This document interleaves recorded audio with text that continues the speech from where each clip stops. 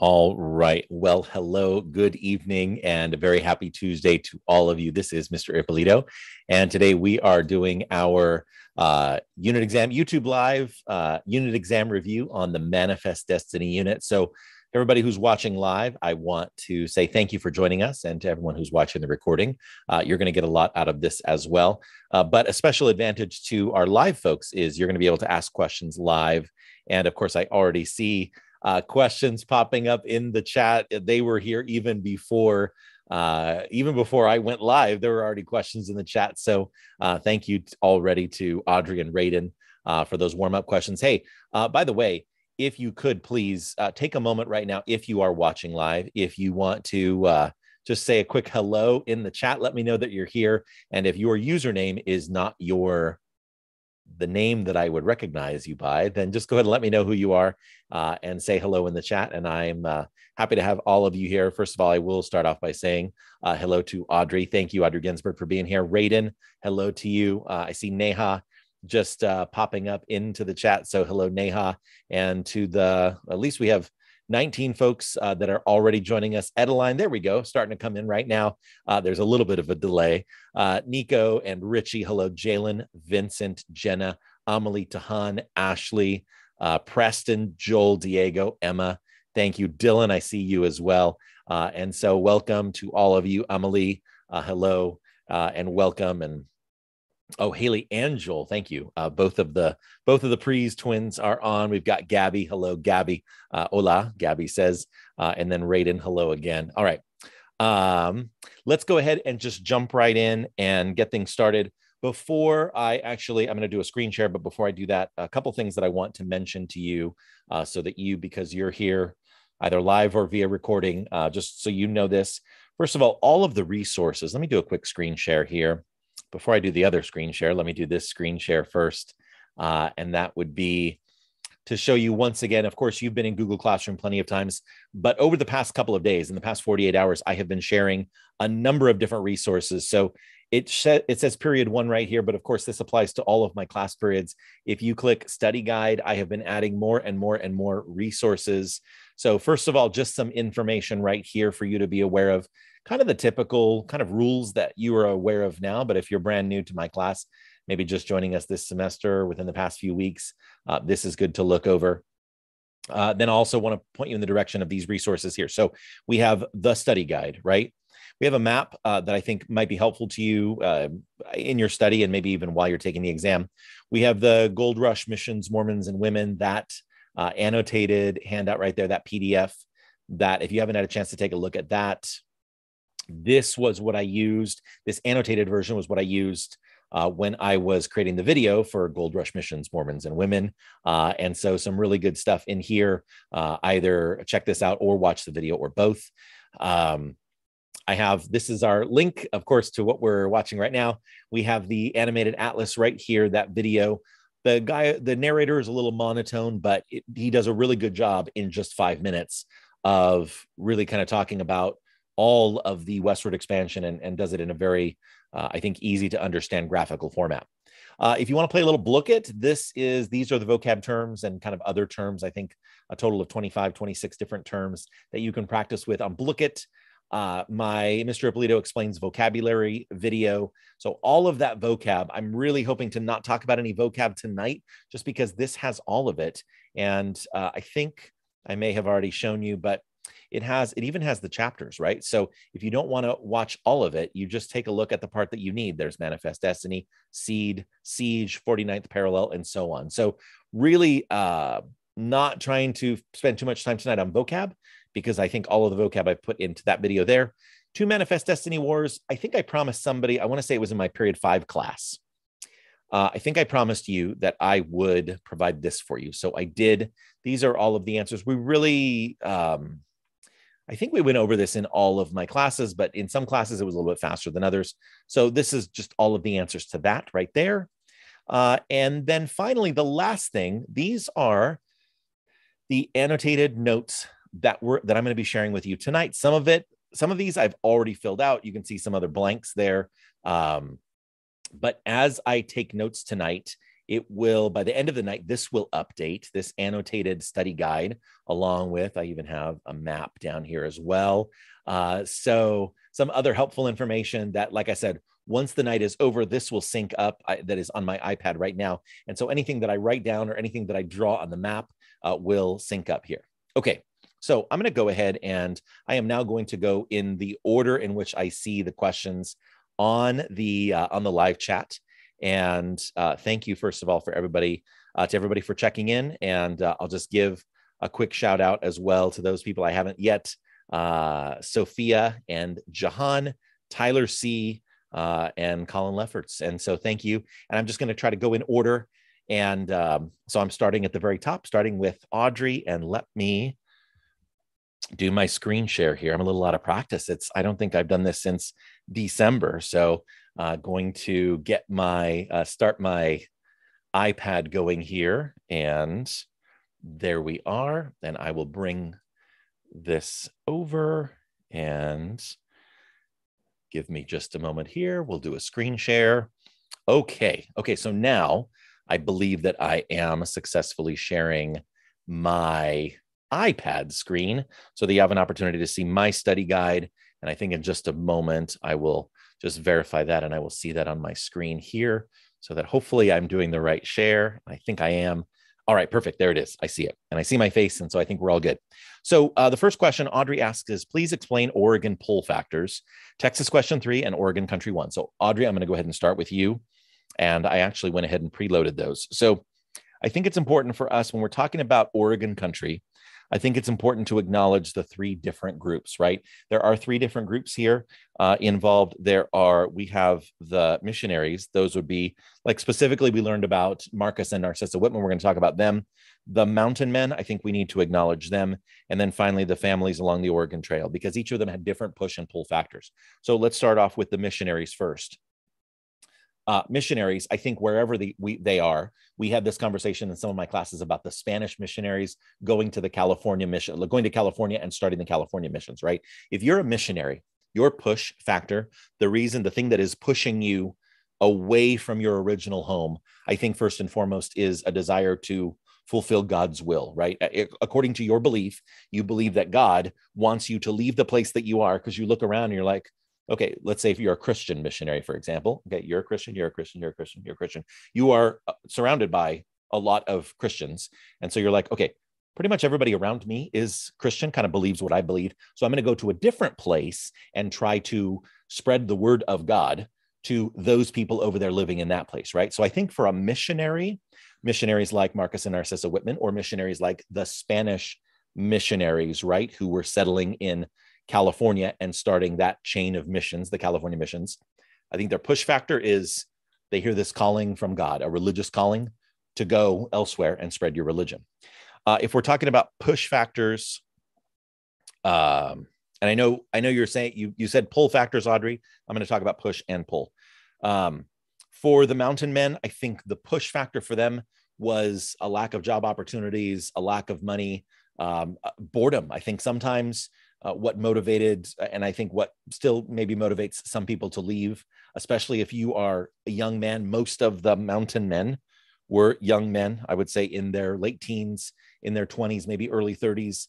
They're looking to go out and kind of find their own way in the world because they feel like they don't, wherever they're coming from, Ohio, Pennsylvania, Kentucky, Tennessee, whatever, they're maybe not finding their economic opportunity or finding their adventure where they are. And so that's their push factor to go out there. And then finally, I think the families on the Oregon Trail, this push factor, I think, is the most difficult to understand. We've talked about this before. Most of the families on the Oregon Trail, they already had a home, right? They already have some money. They probably already have some farmland. So why would they leave? And I think maybe the push factor for them was just wanting a new start, a fresh start, a new adventure. Maybe they felt called by manifest destiny to go out to the West and start a new life. Maybe there's some debt.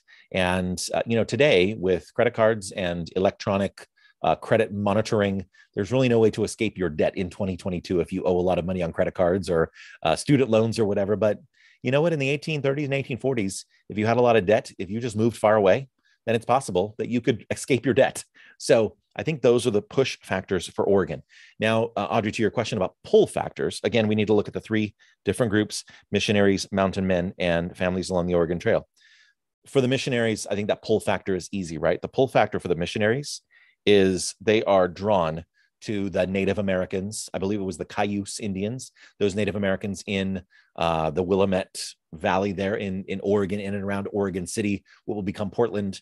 I think that's the pull factor, is these Native Americans that have never known Christianity, right? They have their own religious beliefs, and that's the pull. Hey, those people could be converted to Christianity. I think for the mountain men, the pull is the prospect of all the beavers that are in the Oregon region, and being able to kill those beavers and tear their hides off and sell their fur, right? If we're being honest, that's what those mountain men wanted to do, because there was a lot of money.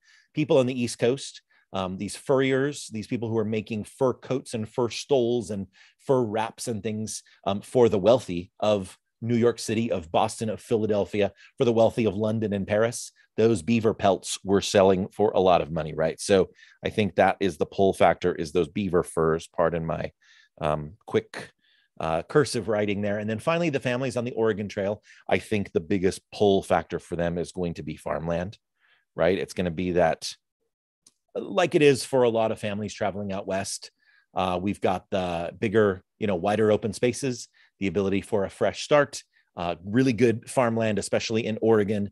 I think good farmland also in parts of California, some other parts of the West. That's a draw as well. So Audrey, I hope that answers your question. And Audrey, really quickly, I will answer Texas question number 3. That is William B. Travis, right? If you remember from the movie The Alamo, the commander of the Alamo forces was William B. Travis. And then finally, Oregon country question number 1, going back up, which 5 states were carved out of Oregon country? I should pause for a moment and say, some of you who have the earlier version of the study guide, it says 6, and I apologize, it should be 5. So those 5 states that were carved out of Oregon territory, I'm going to go ahead and scroll and show you on the map. These are the 5 states that are carved out of Oregon territory.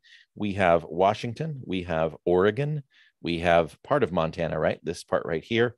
So part of Montana and Wyoming, and then finally all of Idaho. So those are the 5 states that are carved out of Oregon territory. So Audrey, hopefully I answered all of those questions. And if you have more, then throw them in the chat. All right, Raiden, getting to your question, here are some questions I have. What are the map questions going to be like? So Raiden, the best thing that I can tell you is the map questions are going to be like the ones that we practiced in formative, right? So it's going to be based on what you learned, and it will be the very identical format to what you had in formative. You might even see some repeat questions from the practice, but that's the best thing that I can tell you what the map questions are going to be like. Oregon country number 6. All right, so Raiden, if I'm going back up to Oregon country number 6, says, which 4 countries? If you hear a dog scratching, that's my dog Bella right there. So you might get a chance to meet Bella, and she might scratch a little bit more. I might need to step away to let her outside. But we'll keep going for right now. Which 4 countries had claims to the land? We're talking about specifically the land of Oregon country in the 1800s. Those 4 countries, you see, I have them written down right here. Those 4 countries are Britain, Russia, Spain, and the United States. Each one of them had some sort of settlement, had some sort of outpost or a fort or something in Oregon territory at least in the early 1800s. And of course, by the later 1800s, by certainly by the 1820s and 1830s, kind of Russia and Spain's interests had kind of fallen away. And so really you're just left with, which is the answer to number 7, which 2 countries jointly occupied the land. Britain and the United States were the ones that really had the sole claim to Oregon territory. And while I have this map, I think it's probably worth noting that Oregon territory extended all the way into what is British Columbia today. So Oregon territory was really all of this, right? And then it was in 1846 when the United States and Britain, who were almost ready to go to war over this, finally, President James K. Polk thought, you know what, I probably should not fight 2 wars at the same time. So that was when we went ahead and drew that line of demarcation between what will become Canada and the United States, the boundary right there. And we drew it at the 49th parallel, right? So 49th parallel, I think that's a vocab term. And then that's also probably an answer to some other question somewhere in the study guide as well. So Raiden, I think I successfully answered Oregon country number 6. Let's go ahead, and you asked about Texas number 10. So we'll go to Texas number 10. Oh, I think I went too far. Let's go back to Texas number 10. Why do you think the Texans declared independence from Mexico in 1836? Do you believe their cause was a just cause, and so on and so on? So I'm actually, Raiden, I'm not going to answer this for you because this is kind of based on your opinion. You're going to make a claim, and then you're going to back up that claim with evidence. So this is not really a question that I can answer. This is not like a fact-based question.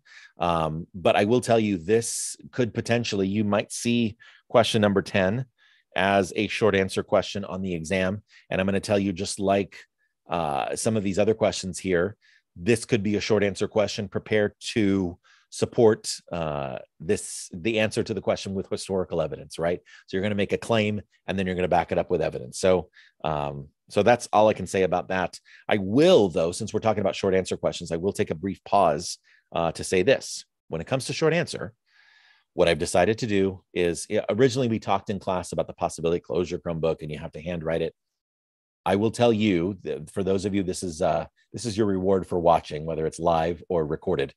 I will let you know right now that all of this will be informative, right? So you will be typing your answer. You may type your answers to the short answer questions. You may use Google. You may use any digital resources that you need for the short answer questions as well.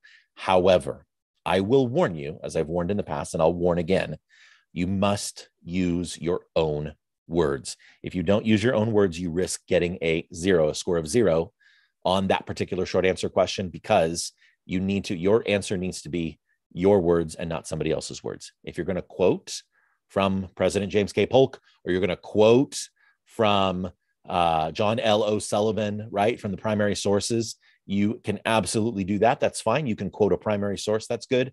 But if you are Googling an answer and your answer sounds remarkably similar to something that I can just easily Google, then you're going to get a 0 on it. It has to be your own original thought, your own original response.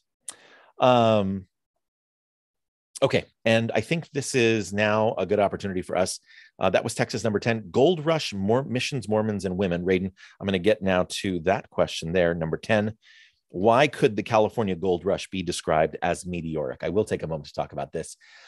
In the same way that we talked about the life and career of Tecumseh as meteoric, if you recall that when we learned about Tecumseh, remember the Shawnee leader Tecumseh, we described Tecumseh, his career, his life, as meteoric. In other words, Tecumseh burned very brightly. He made a big impact on American history, but he lasted for a very short time, right? His career, his life was cut short in the War of 1812. So we can talk about Tecumseh as being meteoric. And I think in that same way, we can talk about the California Gold Rush as being meteoric, right? Burning very brightly. That's a metaphor, right? Burning very brightly, making a big impact, but only lasting a very short amount of time. So, again, that's one of those that could potentially be a short answer question. So I'm not going to say too much more about that, but I think that kind of leads you down the right path, hopefully, where you're thinking about how the California Gold Rush could be considered meteoric. Okay, Raiden, I believe that I have answered your question, and I'm going to just keep scrolling down in the chat. There's some great questions so far. And so Ashley asks, can you go over number 8 on Gold Rush, Missions, Mormons, and Women?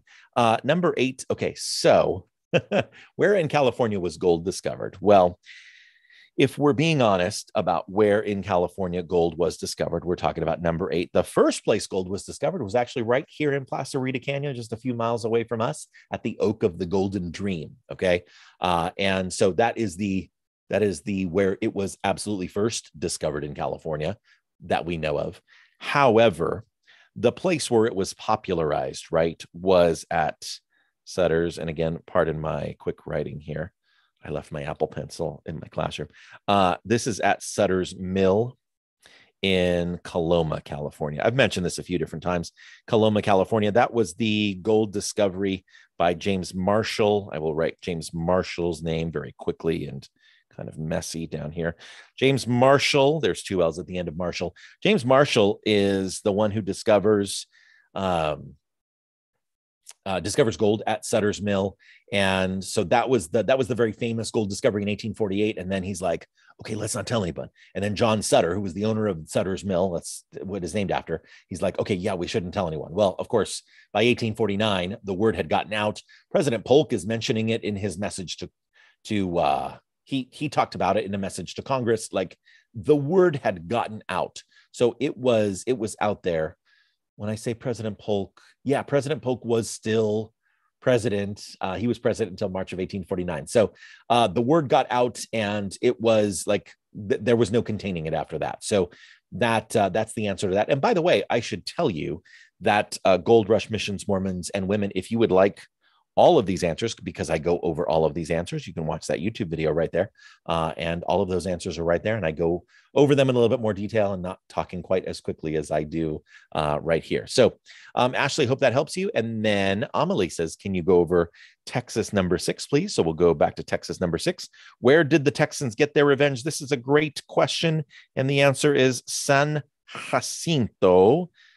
And again, pardon my messiness here. San Jacinto, it is the J makes the same sound in Jacinto as the J would make in the word jalapeno, right? So San Jacinto in Texas, obviously. If you recall at the end of the movie, The Alamo, that was where, all of the Mexican troops are running back to the river. And that's where they captured, the Texan army captured Antonio Lopez de Santa Anna. They didn't kill him, right? Because everybody's like, oh, hang him, get a rope, let's kill him. And Sam Houston says, you want blood, or you'll settle for blood, but I want Texas.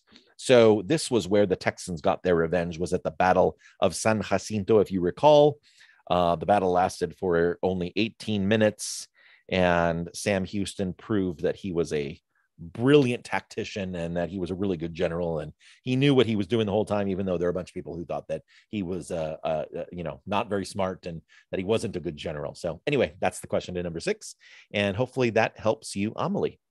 Neha asks for Texas number 1, why were Americans moving to Norte, Mexico and settling there? So this really, if we're talking about question number 1 now, this kind of speaks to the push and pull factors of why people were moving to Texas. So I think push factors in why people are moving to Texas, similar to maybe like the Oregon Trail, Oregon country, right? Some families they wanted a new start, a new life. They wanted some new opportunity. Maybe some of them wanted those wide open spaces or really good farmland. They wanted cheap land, or they wanted free land, right? If you recall, again, going back to the movie, one of the reasons why I love showing this movie is because it speaks so much to the push and pull factors of people going into Texas.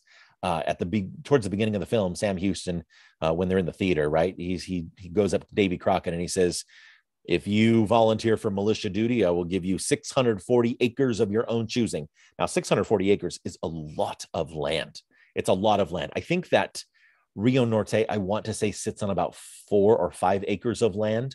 So imagine that's like 4 acres of land, and then imagine 640 acres of land. It is an enormous amount of land, right? And so, so if you could get a ton of land, and it has, as Sam Houston, the character Sam Houston was saying in the movie, there's game, there's timber, there's cattle. So there's hunting, there's fishing, there's land for, there's farmland.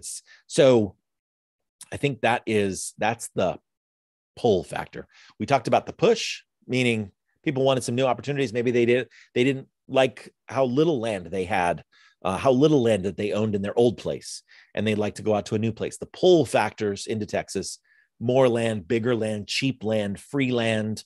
And then perhaps they are feeling in their old place, wherever they're living, that they don't have as much freedom, maybe the freedom to, economic freedom or economic opportunity. And so that would be a push factor out of their old place, whether they're moving from out of Alabama, Mississippi, Arkansas, Missouri, Tennessee, wherever they're coming from, and they're being pulled for more land, better economic opportunity. I will also say that the pull factor, and this is when we get to Travis's speech, right? Again, going back to the movie, when William Travis says, Texas for me has been like an opportunity, a new opportunity, an opportunity to be a new man.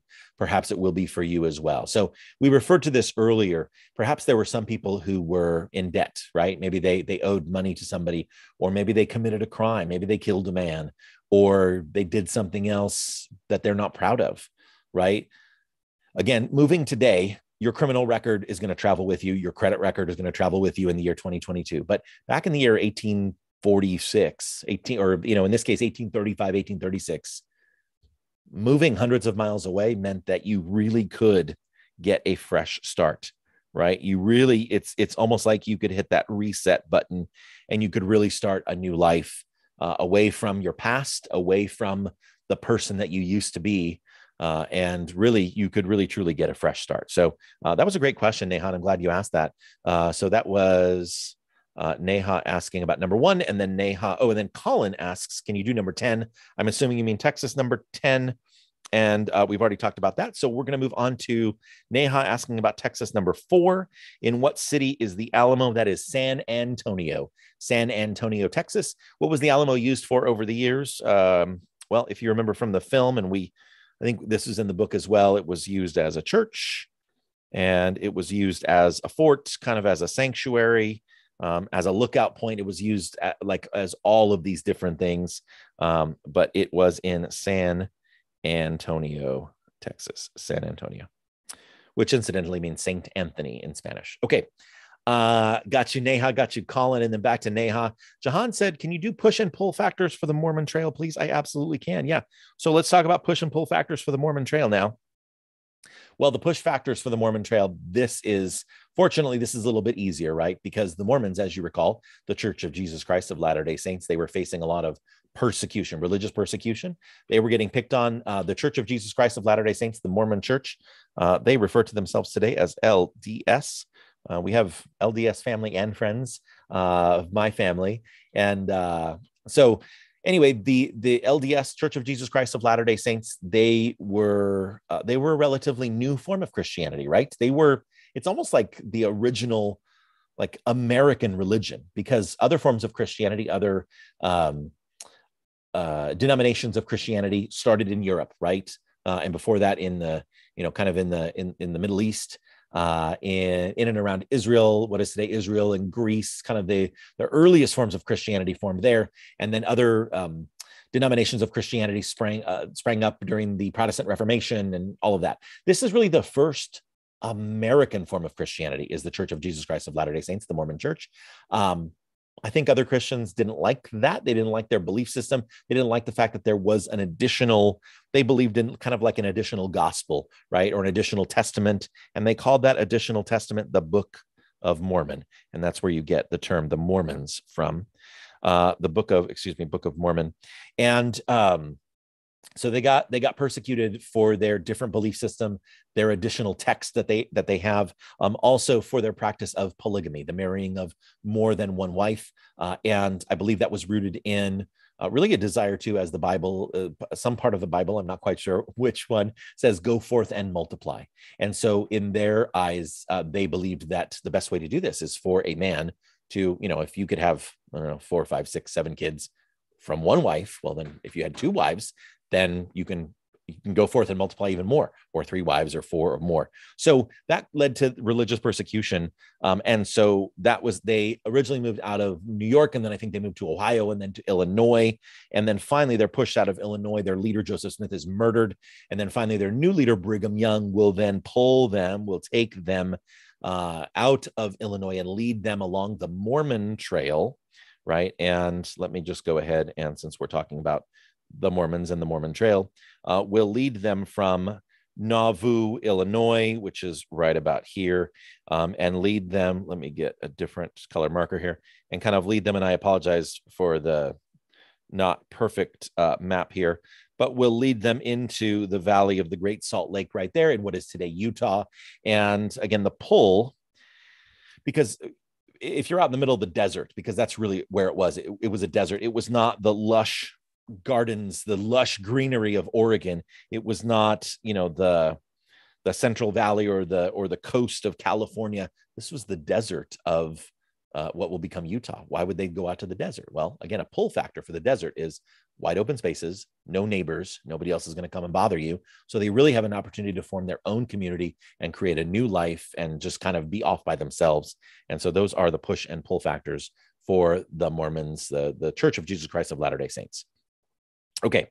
And again, for all of these, I will just say one more time, for anything related to Gold Rush missions, Mormons, and women, let me just encourage you one more time to please, I encourage you to go to that YouTube video because way more, and I don't talk nearly as quickly in that YouTube video. Okay.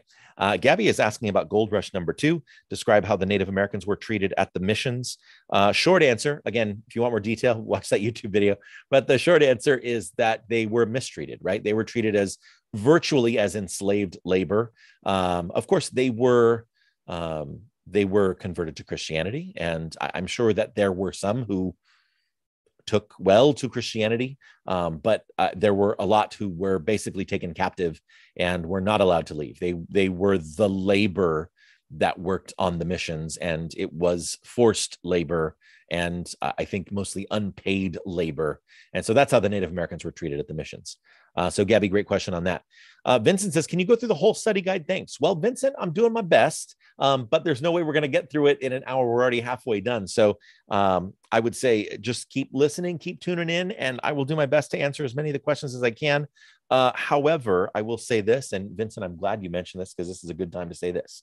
Ultimately, the exam will be on like all the stuff that we've learned over the past 5 weeks, right? It's a unit exam, and our Manifest Destiny unit is the last 5 weeks. So I will do the best I can, but ultimately everything that you've learned, all of the reading, the handouts, the work that we have done over the past 5 weeks, it's really all fair game.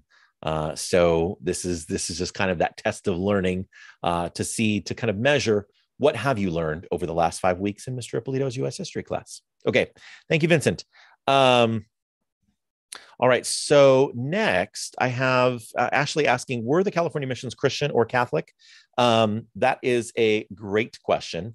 First of all, I do have a couple of folks that are, I'm not quite sure who they are, and I'm going to just go ahead and just remove them because I'm not sure who they are. And so we're just going to get rid of these folks. There we go. Okay.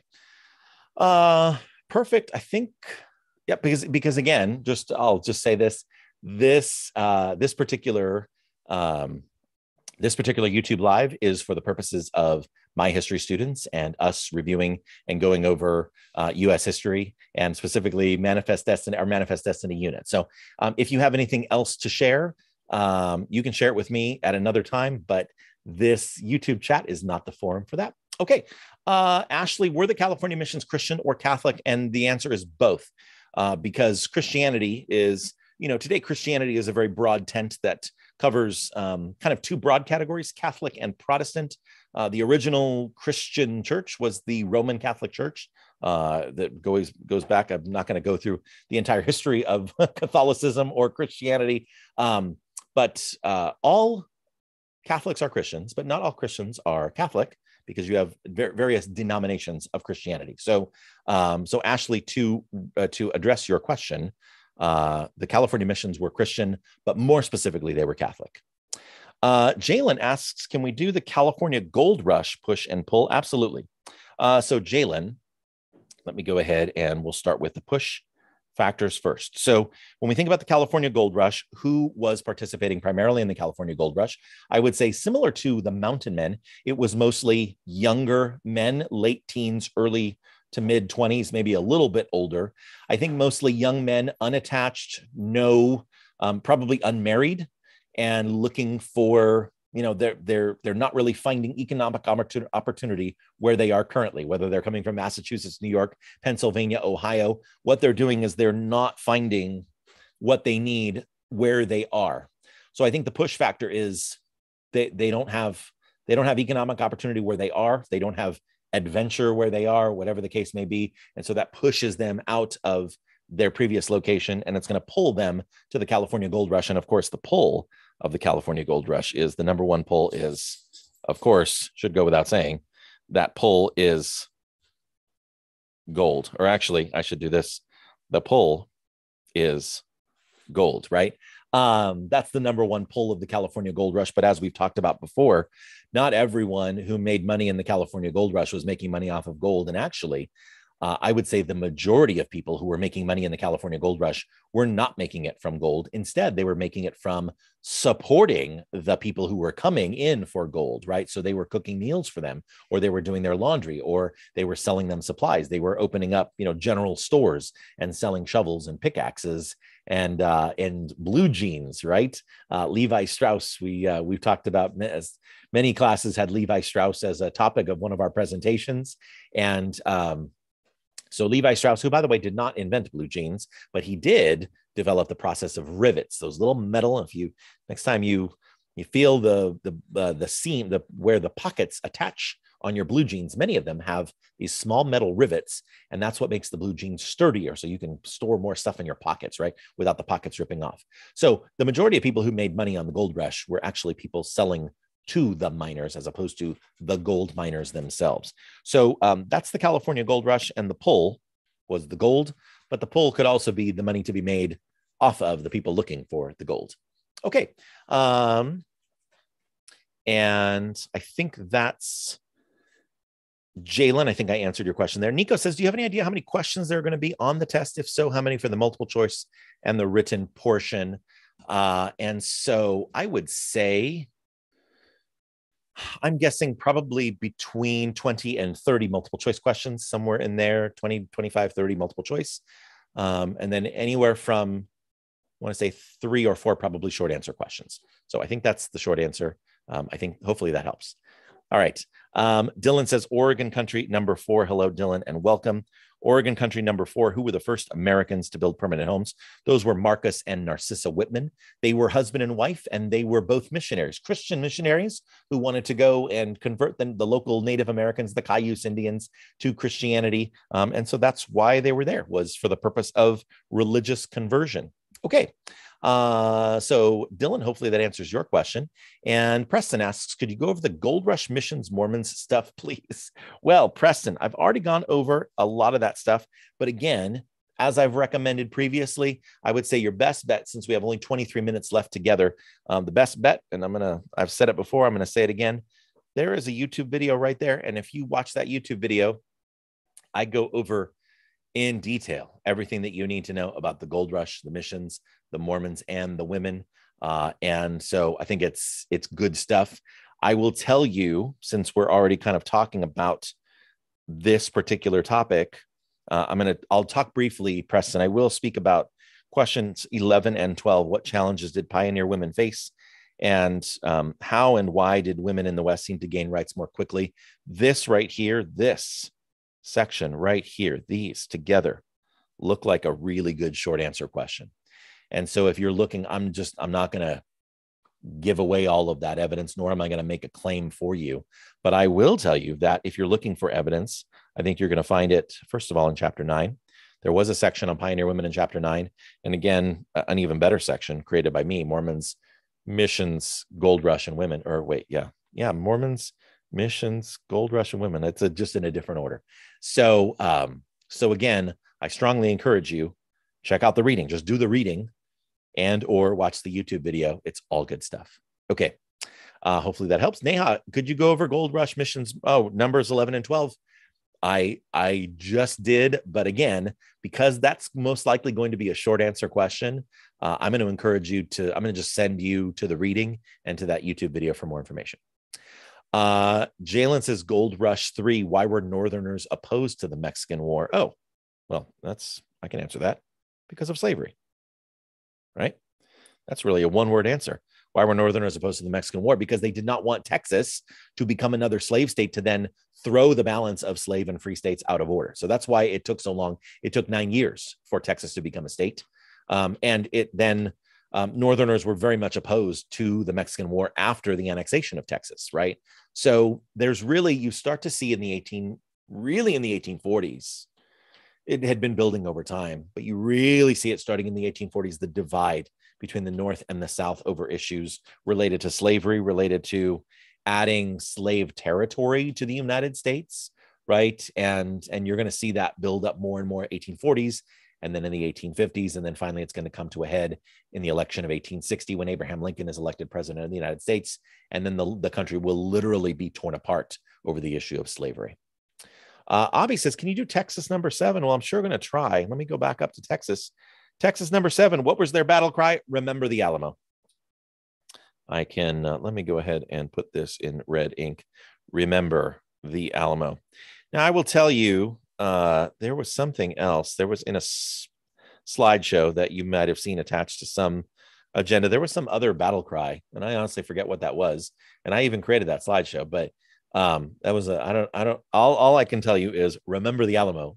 That was their battle cry for sure. Remember the Alamo. They also said, remember Goliad, which was a related battle where Americans were also slaughtered by the Mexican army. Texans, I should say. Texan Americans were slaughtered by the Mexican army. Okay. Joel says Gold Rush number 1. I can sure try to do Gold Rush number 1. Oh, who built the first Spanish mission in California? Let's go ahead and Joel, I will tell you that was Father Junipero Serra. Junipero Serra. Father Serra. He was one of those Spanish priests who was the first one there. He built the mission San Diego de Alcalá in San Diego, California. That was his very first one. Built a few more. And then other Catholic priests, Spanish Catholic priests, took over and started building the other missions. The one closest to us, Mission San Fernando, was not, that was built in I think in the early 1800s, was not built by Father Serra. It was built by someone else. So that's the answer to that one there. Raiden says, are you going to give us back the map handout? Yes, I meant to hand it out to you yesterday, Raiden, in class, and I apologize. So for anybody, I've handed back some maps and then others I haven't. So I will definitely give you your map handout back. You just need to ask for it. Okay, Nico Gabriel, what do you think is the hardest question we could study on? Oh my goodness, what is the hardest question? Well, you know what, Nico, you asked a really, really good question. I think the ones that require the most thought are going to be the ones that are most likely to be a short answer question. So maybe we can take some time right now. I think number 10, I think this is probably a good candidate for a short answer question. I would say, as I've already mentioned previously, I think 11 and 12, probably a good candidate for a short answer question right there. You know what else might be a good candidate for a short answer question?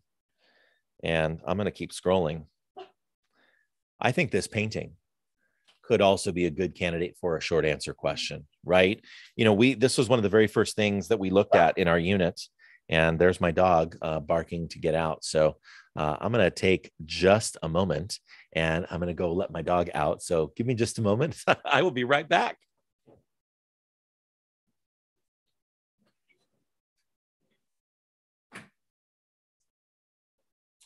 That's what happens when you're live, is you never know what's going to happen. And when you have a dog, your dog's got to go. She's got to go. All right. Getting back to the painting, I think, and again, this is, I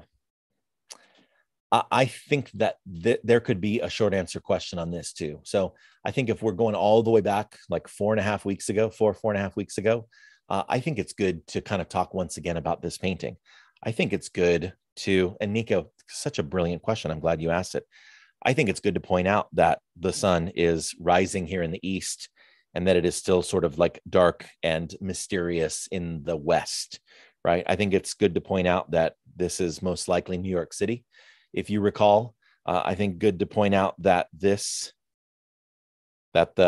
flying lady, we referred to her as many different terms, and the angel or the goddess, Lady Columbia, whatever her name is, that she has these telegraph wires, right? And the telegraph wires represent communication. They represent, if you recall the painting, the title of the painting is American Progress. So one of those short answer questions that you might just see, maybe it's going to ask something about how does this painting represent American progress, and make your claim and then back up your claim with evidence. You'll recall that the book here that is in her hand says school book. You'll recall that there are multiple modes of transportation, right? We've got trains, we've got stagecoaches, we've got people on foot here. These look like farmers. We have people who are potentially going on the gold rush here. We've got a prairie schooner right there. We got what appears to be a Pony Express rider there. Um, so I think there's a lot of this. There's a lot going on in this painting. And so I think this painting could potentially be the topic of a short answer question. I think that was a great question. Nico Gabriel, I'm glad you asked that. Okay. Nico Gabriel, if you think of any other thought-provoking questions, then throw them in the chat. Nico says, thanks, and you're welcome, Nico Lazar. Emma says, can you do Texas number 5, please? Well, I will sure try. Texas number 5 says, describe what happened at the Alamo. Okay, well, short answer. And again, this all comes from our study of the Alamo, right? We watched the movie The Alamo. So you have Texans. They converge at the Alamo.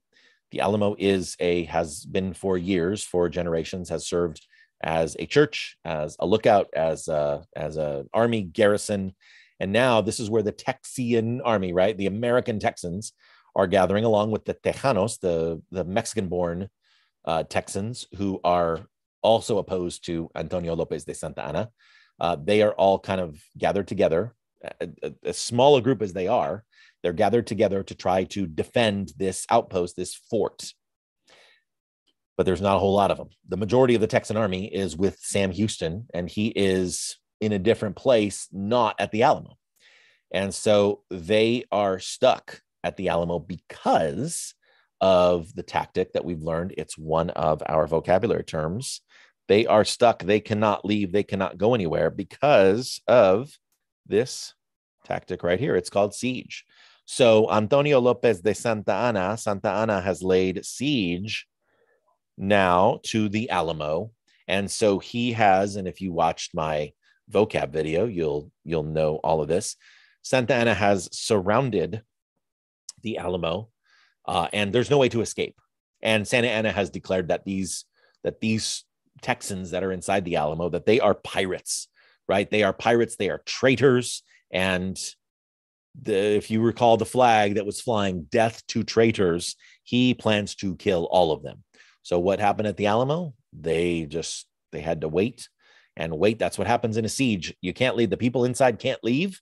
And as long as the people outside, this was the Mexican army, as long as they're willing to wait and wait and wait, then it's a standoff. It's just a matter of, it's a waiting game.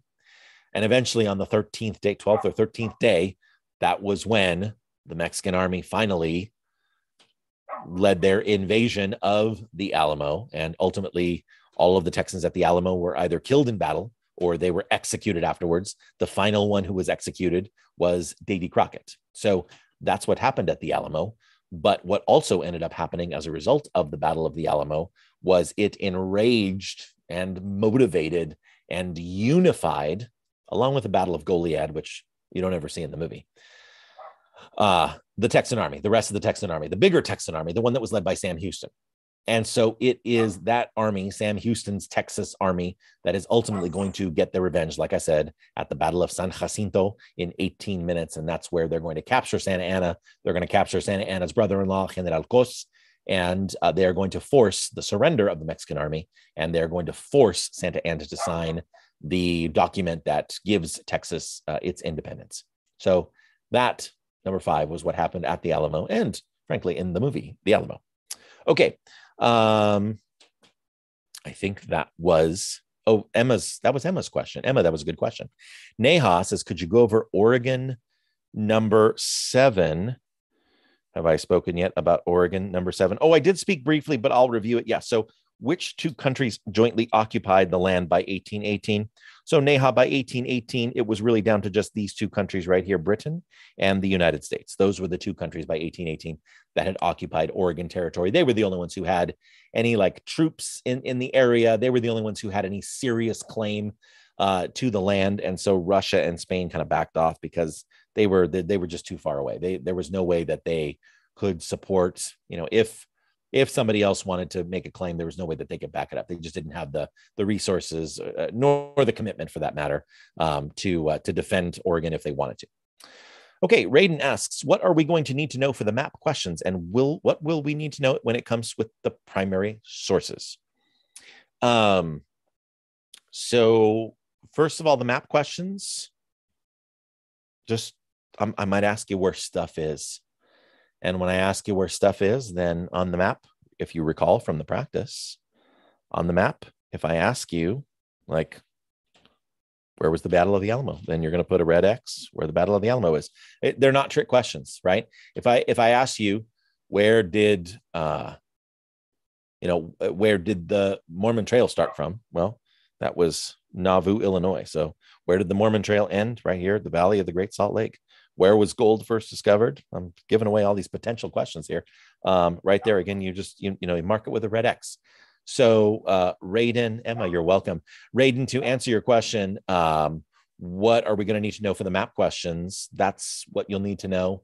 As long as you have been studying, I know this might be a little unsettling for some people, but as long as you have been learning the stuff and know what we're studying, then, and again, if you need to, you'll always have the backup of Google as well, right? So, so again, these are things and places that I think you should already know.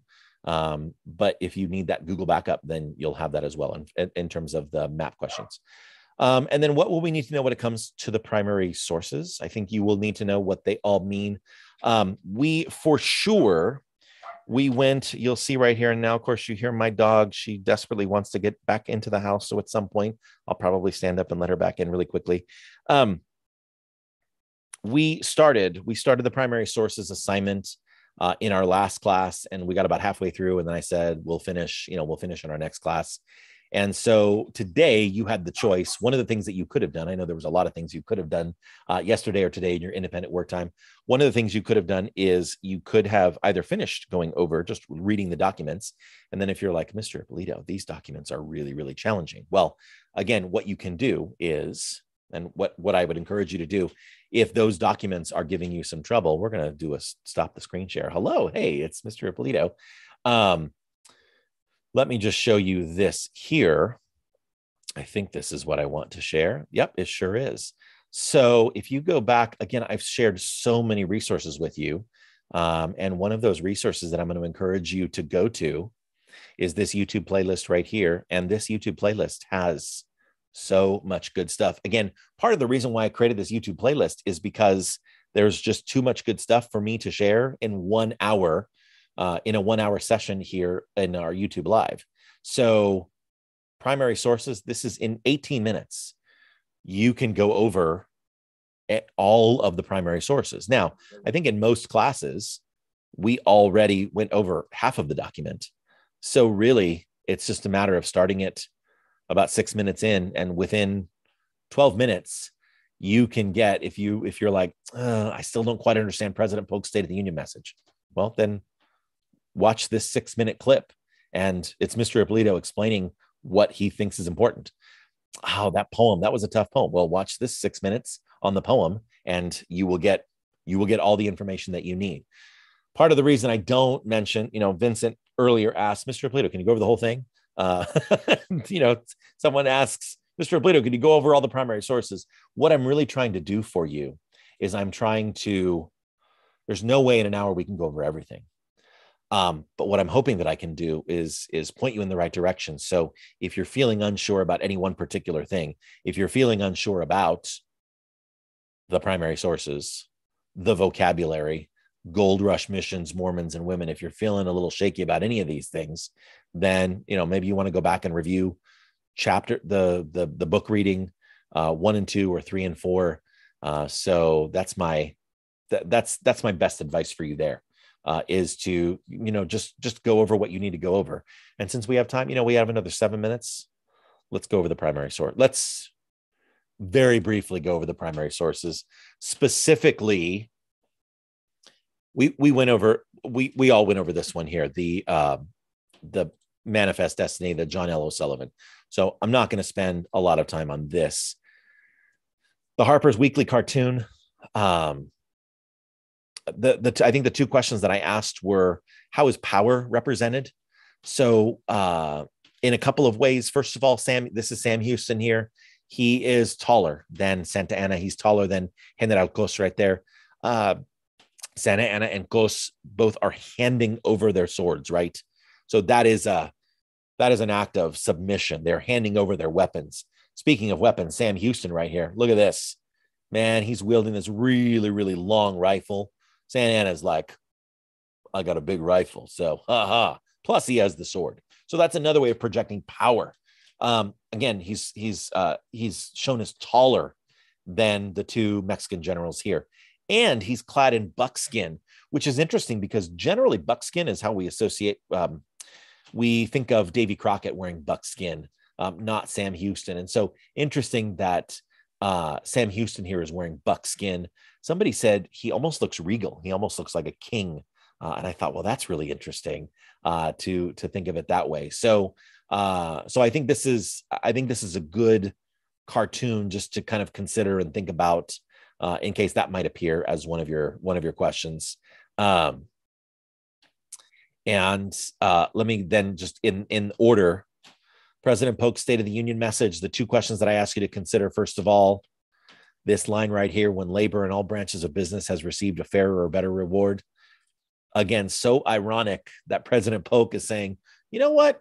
America is amazing. And, you know, one of the things that's amazing about America is the fact that all of our laborers, all of our workers receive a fair and good reward. They are all well paid. Our laborers, they're doing great. Well, all of the laborers except those who are forced laborers, right? Who are enslaved laborers. President Polk owns enslaved people. He is an owner of other humans. And so, of course, when he's thinking of Americans, he's probably not considering those Americans who are in bondage, right? So this is kind of ironic that he mentions this. Also, you know, ironic, again, talking about irony, it has ever been our cherished policy to cultivate peace and goodwill with all nations. And this pet policy has been steadily pursued by me. I am a peaceful person. Oh, except for the fact that we're at war right now with Mexico, right? We are literally in the war, in the middle. How ironic that in the middle, right smack dab between 1846 and 1848 is the Mexican War. And President Polk is calling himself peaceful and saying America is peaceful when we are literally at war in the middle of a war. So the other question that I ask you to consider is, where are the instances where President Polk is portraying America as wonderful and grand and fabulous and amazing, and when he's trying to portray Mexico as evil, as the bad guy, right? Finally, there's this poem here. And the best thing that I can do, the best way to do justice to this poem, because it's 7:57, there's no way I'm going to have a full discussion on this poem. But I want you to examine, I want you to look at the way that poet James Russell Lowell, who is writing this poem right as the Mexican War is beginning, the Mexican-American War, this author, this poet from Massachusetts, how he is building his case that the Mexican War is all about slavery. And let me just once again say this. If you have not yet watched, at the very least, if you want to understand this poem, please take a moment, click on primary sources, the Mexican War, and give yourself 6 minutes, literally 6 minutes. And Mr. Ippolito does a pretty doggone good job of, in 6 minutes, breaking down a poem. So if you're looking for a better understanding of that poem, just devote 6 minutes of your life, watch that, and you'll thank me for it. You will thank me. It's a good share. It is definitely a good share. Okay. Let's see. I'm just trying to catch up here. Raiden says, last question, is the study guide for completion and free points? Oh, Raiden, that's a great question. The study guide, as I mentioned previously in class, if you turn it into me and it is complete, then yes, it'll kind of be free points, but it's not extra credit. Let's just be clear. It's going to be an assignment that I put in Google Classroom, and it will be worth probably 10 points. And if you turn it in, it's 10 out of 10, which is 100%, right? It's always great to get 100% A+ on an assignment in Mr. Ippolito's class. But if you don't turn it in, it'll just be in Infinite Campus. It'll just be X for XQs. So it's not extra credits, but I can definitely, if your grade in my class is below 100%, then a 100% on any assignment is always going to improve your grade. Is it possible to pass with not a lot of studying? Oh, that's Vincent. And I suppose if you have been paying attention a lot in class, then sure. Yeah, it's definitely possible. The whole reason for studying is just to kind of refresh your memory right? And then kind of focus your study on the stuff that is the most important.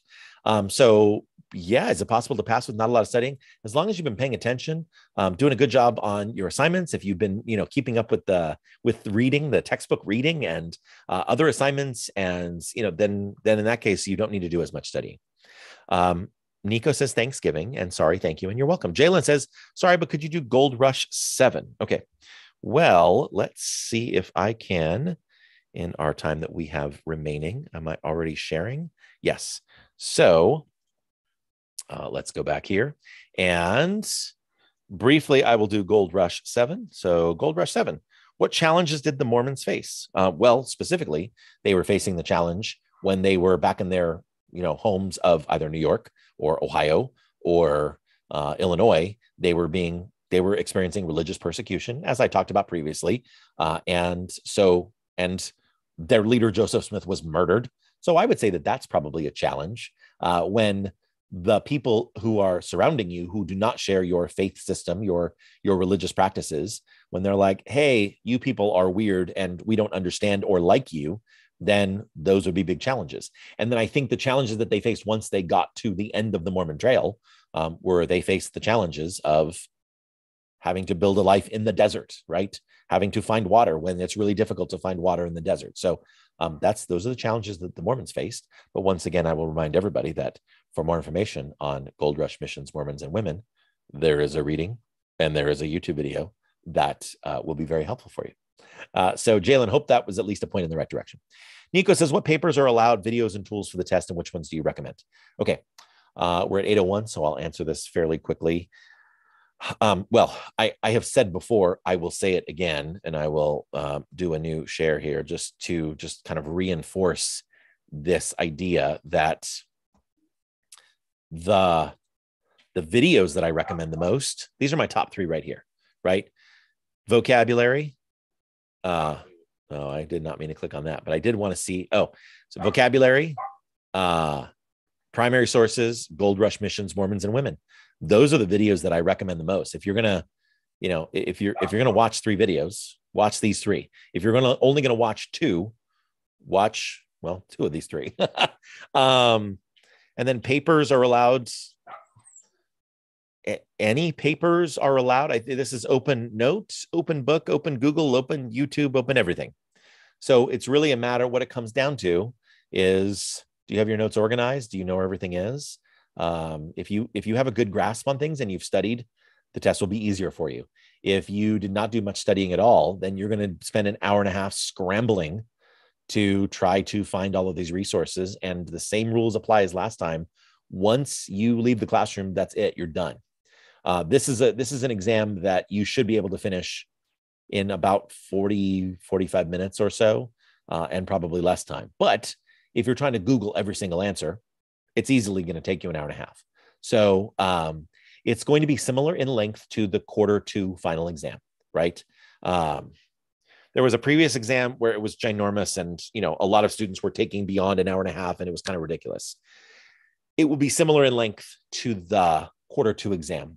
I think I called it the quarter 2 quiz, where it was shorter, more manageable. I think some students were finishing in like 25, 30 minutes. Most students were finishing by an hour. I think by the time we hit an hour and a half, there was maybe like 1 or 2 students still working.